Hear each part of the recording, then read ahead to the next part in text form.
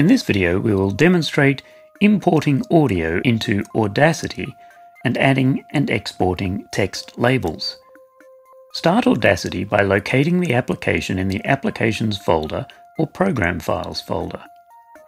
To import an audio file, select File, Import Audio. Navigate to your audio file and click Open. You can start and stop playback using the toolbar icons or the spacebar on your keyboard. Hello there, I'm Mark McKenna and welcome to the History Lesson. Jump to any point in the file by clicking in the time ruler. Very rough piece of water and the longboat is wrecked. Use the Zoom tool and Selection tools to move around the timeline.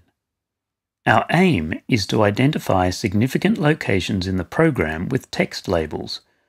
Watch the Audio Content Analysis video for more details. Add a new label by typing Command or Control B or choosing Track Add Label at Selection. A new label track will be created. Type your label text and hit Enter.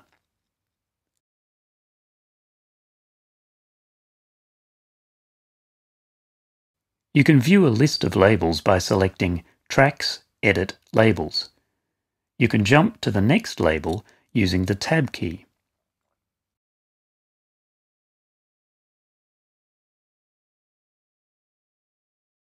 Once you have completed marking the program, select File, Export Labels to export your labels to a text file. Now we will import these into Microsoft Word, ready to edit into our analysis report. Make sure the label file has a .txt file extension. Right-click the label file in Finder or File Explorer and select Open with Microsoft Word. Accept the defaults for import into Word. We will convert the text into a table.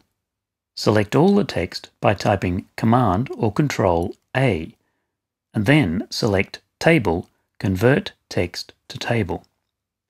Delete the first column by placing your cursor in the first column and selecting Table Delete Column. Follow the remaining instructions in the Audio Content Analysis instruction video.